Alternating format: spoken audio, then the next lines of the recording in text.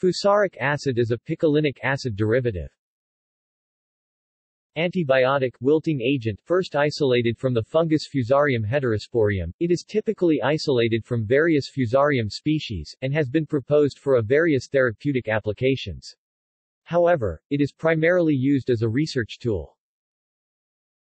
Its mechanism of action is not well understood. It likely inhibits dopamine beta-hydroxylase, the enzyme that converts dopamine to norepinephrine. It may also have other actions, such as the inhibition of cell proliferation and DNA synthesis.